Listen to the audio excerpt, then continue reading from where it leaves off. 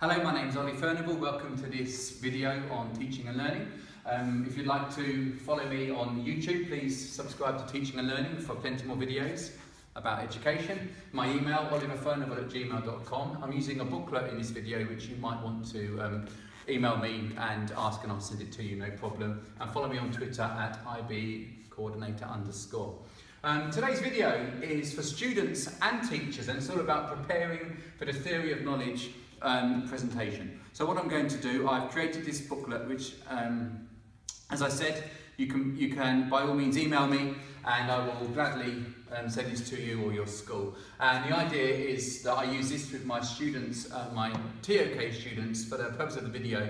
Instead of theory of knowledge, I'll call it TOK, to get them ready for their presentation. So what I'm going to do here is I've put this clearly, hopefully, so the idea is if you're preparing for this or you're indeed teaching students about this, then you can go to the relevant part of the video and stop and pause and look at what's on the screen. So I'm going to go through the basics, the goals, the format of the video, focus on the TOK presentation, looking at knowledge questions, the assessment criteria. Then I'm going to show you some examples that my students have used, and then I'm going to focus on the forms and set you a presentation plan that hopefully you can use as you go through the process.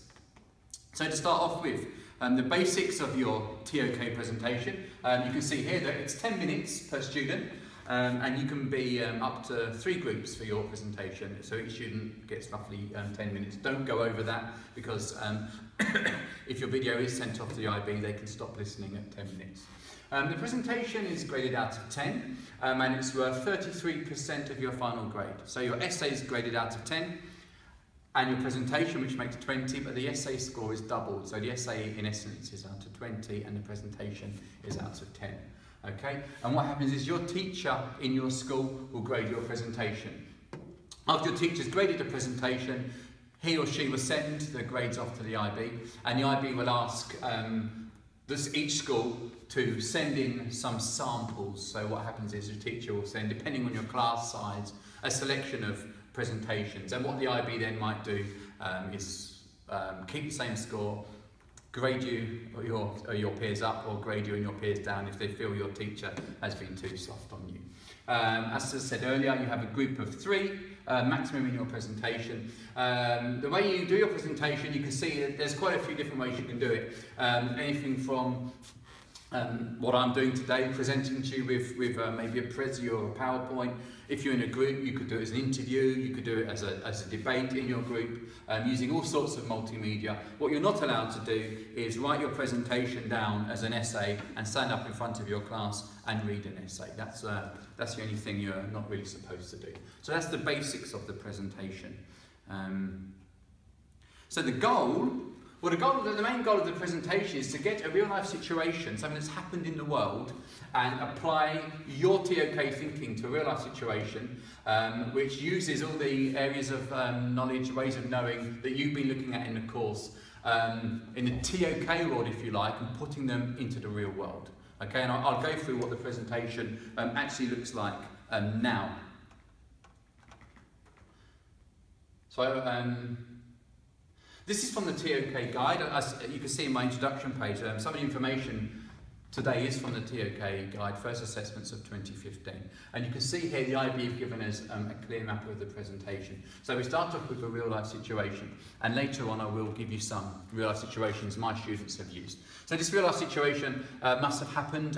It could either be something you found in the news, or it could be something that's happened in your life. Don't make it up as something that hasn't happened, or something that you've dreamt about, for example. The IB wants specific real life situations, okay? From that real life situation, what you then do is you create a knowledge question, which I will come to later. From that knowledge question, what you do then is you analyse the knowledge question, you debate the knowledge question, you discuss the knowledge question, you look at different ideas based on a knowledge question. And from that discussion, when you've looked at, of course, more than one perspective on it, what you do then, you could come to a conclusion on your knowledge question, and what you then do is you put your conclusion back into the real life situation and see how your conclusion matches up to the situation you started with. And then what you do is you look at one or two, probably only maximum one or two, because you've only got 10 minutes, and you see how your conclusion fits into other real life situations. So you really want to start off by spending 1.5 minutes describing a real life situation, looking at your knowledge question, looking at how they connect to each other, and then having the main body is your pulling it apart, analysing it, looking at different ideas of why they occur, and then going back into your real life situation. You can see the dotted line here, the IB have, this is the real world, and then we have the TOK world, okay, where we form TOK knowledge questions and we discuss them. So I'm going to talk a little bit more depth now about the focus of your TOK presentation, and in this focus I'm going to concentrate on knowledge questions, because as a TOK student or teacher you know that the knowledge question is the centre, and if you get that wrong then your presentation and indeed your essay when you're answering a knowledge question from the IB, if that goes wrong then you're going to be in trouble throughout, okay? So with your real life situation, okay, very, very important. A real life situation must allow you to have a knowledge question that can be explored from it in depth. And also your real life situation should allow you from that knowledge question to apply it back to other real life situations. So do think carefully about the real life situation. And it says here, the real life situation, it's your launching pad, it's where everything comes from. So you've got your real life situation, okay? And from that real life situation, you then got to formulate a knowledge question, okay? And a knowledge question, as I said, is vital. And the information I'm going to give to you, some of it comes from the TOK guide, page 20, first assessments. So we've got a very, very basic example here. If we're looking at history, and you want to talk about World War I, okay? A bad knowledge question is, why did World War I start? That's quite a nice history question. But a knowledge question, as we're going to find out, is something like, why do we have different ideas about events in the past? So I'm going to explain to you what a knowledge question is, and hopefully you can see why this one's bad and this one is good, okay? So here are 3 key ideas about a knowledge question. One, well, it's about knowledge, okay? Obviously. It's concerned with how we construct knowledge, how knowledge is gained, how we get knowledge, and how we evaluate knowledge, okay? So it's all about knowledge, okay? Your knowledge question must be open-ended.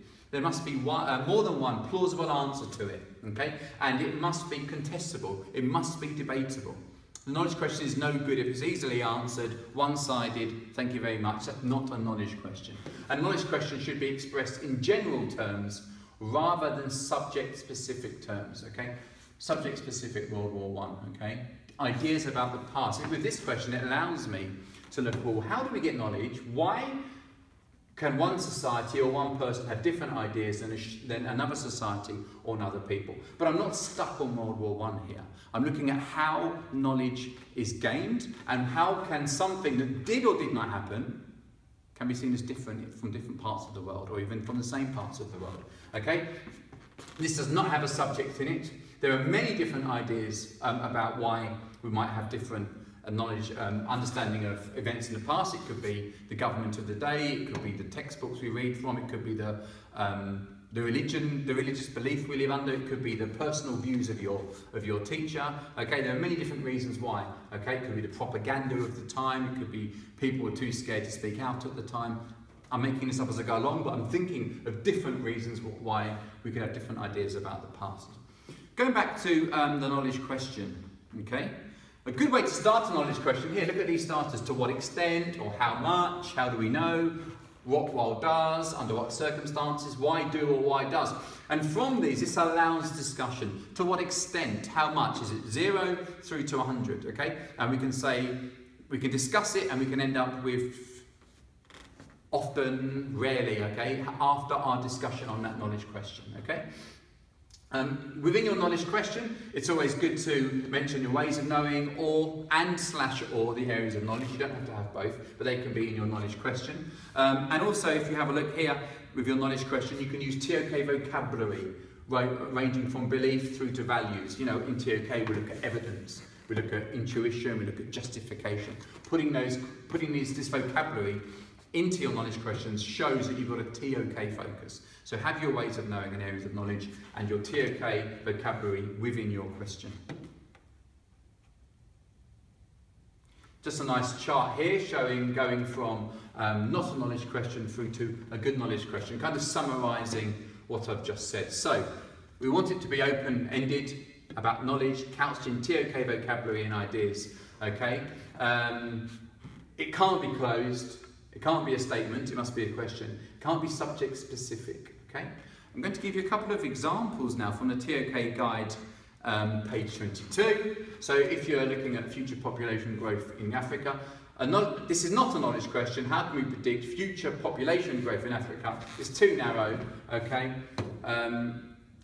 In the discipline of population studies, okay? From future population growth in Africa, how can a mathematical model give us knowledge even if it does not yield, accurate predictions, okay? This is general, this explores the purpose and nature of modelling in mathematics, okay? So a model is being used to predict future growth, and you're going to discuss how can it give us knowledge if it doesn't give us accurate predictions? And from that, it's far more open than just focusing on Africa. And here we've got the placebo effect, okay? How does the placebo effect work? Well, that might provide, it's involved here, a technical explanation in psychology. We don't want that, okay? Instead of saying how does that work, we could say how can we establish that X is an active ingredient in causing Y? Now, from this, it's very general, and you could look at different areas of what you've been studying across your diploma programme, and it says here in the guide that this is, in fact, a classic TOK question. So, let's go back to your presentation and your TOK question. Your TOK question must be explored using examples, okay? You must analyse different perspectives in relation to your question. Don't just talk about you, don't just talk about the other side, don't just give one side. I'll come later to the assessment rubric to show what would happen to you if you did, okay? We don't want just personal opinion, we're using reasoned arguments, okay, in our discussion as well. And your question in your presentation must be clearly connected to the real life situation, okay? And this must be explained in your presentation. And as I said earlier, the question should allow you to connect to other real life situations. In doing this, you're going to hit the top grades in your presentation, okay? So the thinking that you give, how does it apply to a number of different contexts?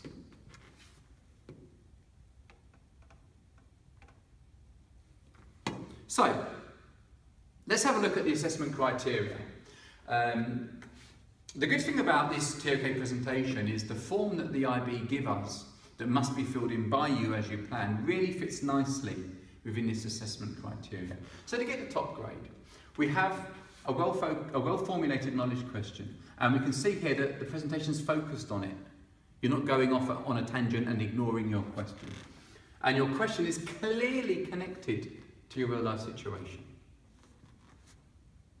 When you've got your question and you've explained your connection to your real life situation, you effectively explore it in the context of that situation.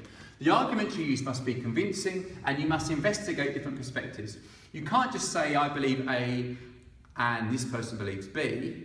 If you want to get a top grade, you've got to investigate why. Why are there different perspectives? As I showed earlier, is it their age?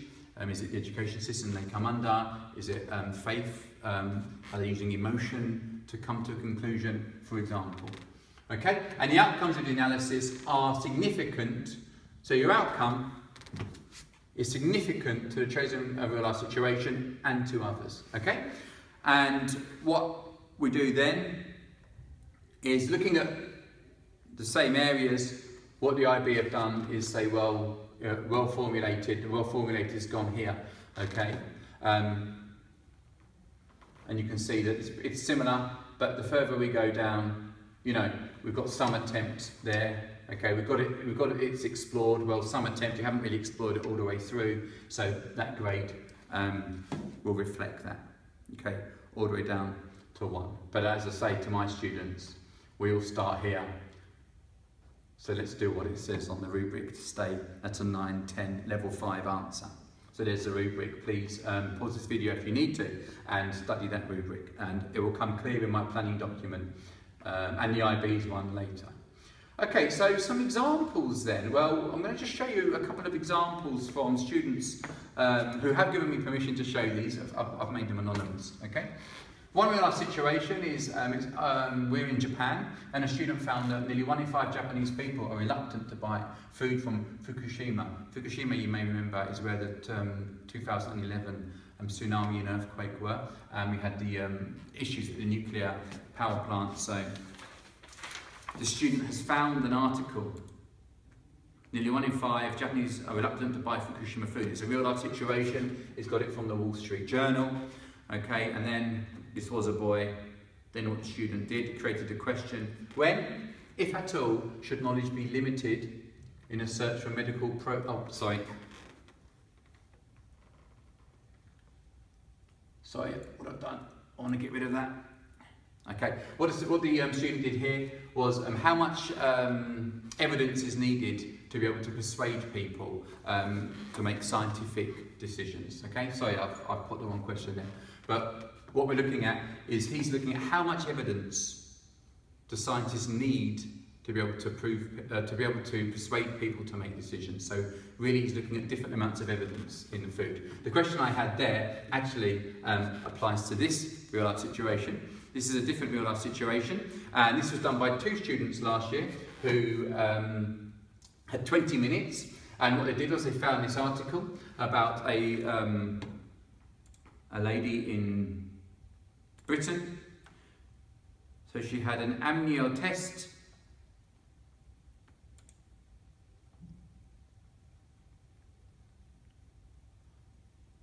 and in the test she had, she was told that there was potential that her child would have Down's syndrome. So the person then aborted the baby and regretted it ever since. Okay, and this question, when, if at all, should knowledge be limited in a search for medical progress in the natural sciences? These students wanted to look at, was it right for knowledge to be given? Should we always give knowledge to people? And in different situations when you should and shouldn't give knowledge out in medical progress in the natural sciences. Okay, now this is really important, this next student example. Japan has not yet banned the death penalty, okay? Despite Amnesty International wanting it to, okay? And there's a real life situation there. And the student spoke about the amount of Japanese people killed by the government, okay? Now, a mistake that you must not make is that the IB do not want you to give your own personal opinion on should we have the death penalty. That's not a knowledge question, okay? This is a knowledge question. How should a country get its ethical knowledge? Ethics being an area of knowledge in TOK. And she's saying, should it be through its own culture or should it be through shared ethics? So in essence, she's looking at personal versus shared knowledge there, looking at how should countries make ethical decisions. Should every country in the world have the same ethics, or should it be based on different things in the past of a country? Not once in that presentation did that student say whether or not she agreed with the death penalty, because it's not important. It's how countries make decisions. And this is the final example I want to show you. And this is one I'm going to come back to later and show you how the student filter form in. And this was the artwork fountain by Marcel Duchamp, I believe that's how it's pronounced. In 1917 in New York, this piece of art was refused to be allowed into an art gallery in New York because people said, well, that's not acceptable art, that's not art, okay? That's a real life situation from 100 years ago. And what the student wanted to do, focusing on the arts as her area of knowledge, is who should justify the boundary between what is acceptable and not acceptable art? Shared knowledge or personal knowledge? Should that be like an art committee or the law of the country, or should that be on the personal knowledge of the artist? So, let's think now about what you've got to do, okay? What you've got to do, and this is really, really important, is as you go along, you've got to fill in the form called the TK form, okay? This is very, very important because the IB will not look at your video unless they specifically ask the school to send the videos in. The IB, when they ask to moderate, will ask to look at this only. First thing I'm going to tell you is when you fill in this form, there's a maximum of 500 words. You must stick to that because the IB can say to its examiners, stop counting after 500 words. Now, what you will notice in this form is this form follows, as I said earlier, the assessment rubric. So you have a title of your presentation, okay? You have a length of it, amount of people, and then what you've got to do is you've got to describe your real life situation. And if you look back to the rubric, we've got our specified real life situation, okay? Describe your real life situation. Describe what happened. Then you've got to state your central knowledge question, which of course must be a question, okay? Then what you've got to do, you've got to explain the connection. How does your knowledge question connect to your real life situation? So if I go back here, a well-formulated knowledge question that is clearly connected to a specified real life situation. So the IB here are letting you meet the rubric. Fill that in and you're hitting the rubric if you fill that in properly. So, what's just a real life situation? What's your question? How are they connected? And then what you've got to do is outline your presentation, okay? What you don't just do is a list of what you're going to say. I will say one opinion, I'll give a counterclaim, I'll give a conclusion. They want more than that. They want you to show an analysis of your main knowledge question and related knowledge questions. The second knowledge questions are subsidiary ones you can have, as well as all the arguments and perspectives. You know, you can write this as you like, as an essay, if you like, or you could do it as a list of points that, of course, include what is shown here. Okay, so the IB will obviously be interested in what your presentation was, so give them as much information as you can. And after that, what you do, you've come to your conclusion at the end of your presentation, and then you've got to say, well, how is it significant to your real life situation? And how is the conclusion relevant to other real life situations? Think about that for a minute, what I've shown you in this video. One here, the outcomes of the analysis are shown to be significant to chosen real life situation. And if we move back up, when I showed you the map, if you like, of our presentation, well, here's your conclusion, here's your outcome, back into your real life situation. So it's really quite nice how the IB's form really just asks you to show what you have done. How you followed the rubric, and the form allows you to do that. There it is there. And what happens is then, is that you've got a teacher, and the teacher, your teacher or teachers, if they moderate amongst themselves, the teacher will fill in your grade, and then the teacher will justify why they've given you that grade. And it's important that your teacher does this properly, okay? So any teachers watching, the IB really wants to show, you don't just say, well, it was really good, because that doesn't help anybody. You've got to show exactly how you saw them meet the rubric to show that. So it's almost like the teachers, if you like, that your comments are on trial as well. So TOK students, remind your teachers of this, and TOK teachers, I'm sure, of course, you know this. So I showed you earlier, I spoke to you earlier about the piece of art, the art that wasn't allowed in to the New York, the fountain, it wasn't allowed into the New York art exhibition in 1917. And here's anonymously, the anonymous student, how she's filled her form in, okay? So you can see, like many of my students, they had to really cut back on their 500 words. They tried to do too much and had to cut it back. So she described what happened, very brief description there. He had this urinal and it was rejected as not acceptable art. Okay, and then all you've got to do is state your question, and then what the student did was she explained the connection about the expression, how fountain was a new art at the time that was criticised by some but not as others. So from that she wondered what the boundary should be. Should it be the artist's personal knowledge, or should it be the spectators or society's shared knowledge? Okay, and she's put in there how it comes into her areas of knowledge, and she's saying why it's important, okay, about freedom, etc. in art, okay. And then what the student's done here, having explained that, is she's given her overview of the presentation. So you can see here, she's explained the real life situation and linked to the knowledge question as you have to. She then has a subsidiary question, okay, and then from her subsidiary questions she explains and she argues, okay, and you can see she's using emotion and imagination versus reason, and considering that question she's looking at different perspectives here. She's got her perspective and she's got examples to back it up there, okay, and as she goes through there she's got another subsidiary question, okay.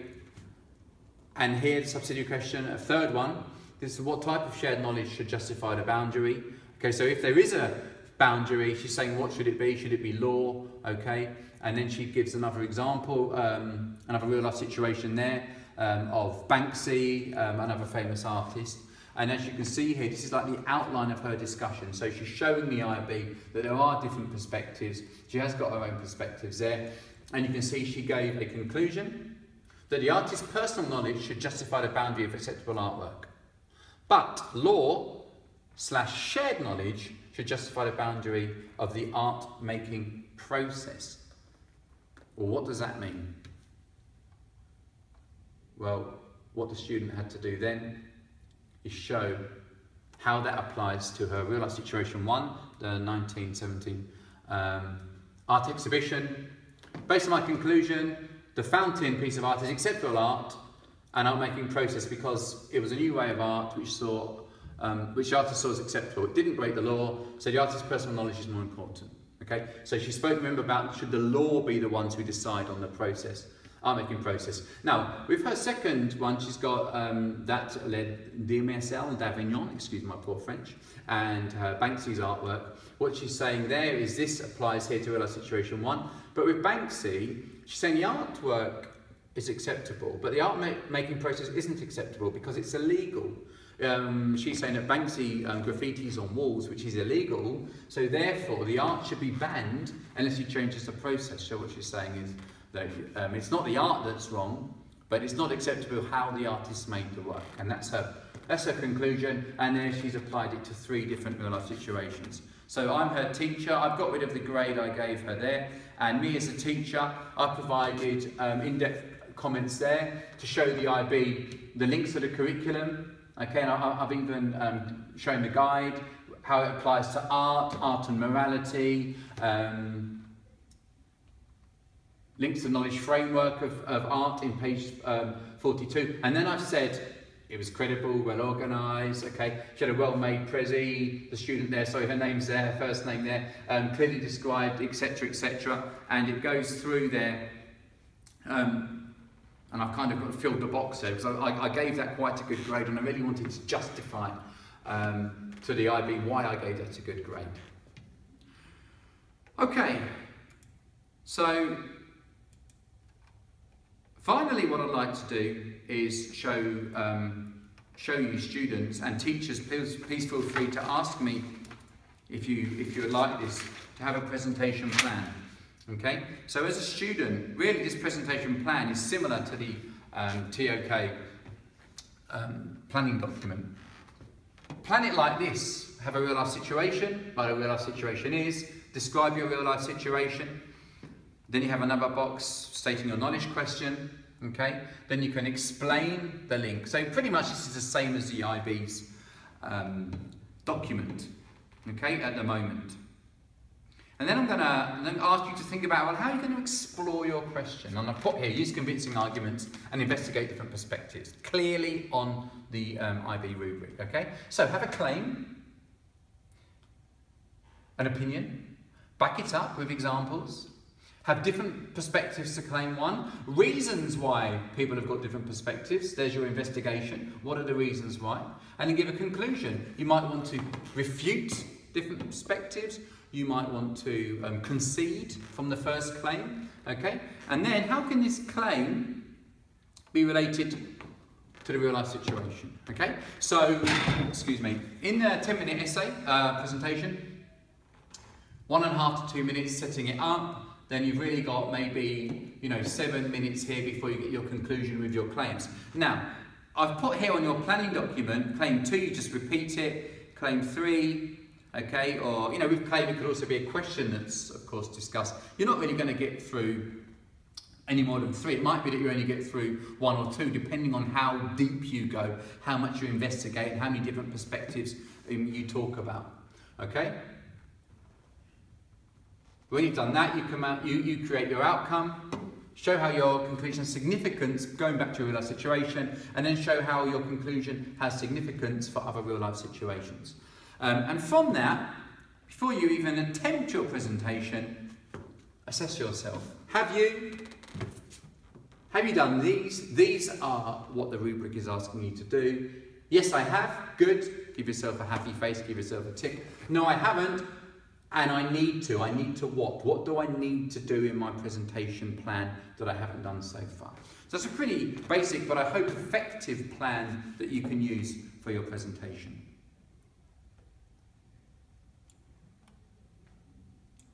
So through this video, that's what I've gone through. Hopefully you can see, watch this again. Please watch it over, stop at the main points. Thanks to my recorder who's got this on here as well, so you can pause it and have a look. If you would like to ask me to send you this, then here are my contact details. Thank you very much for watching and good luck in your presentation.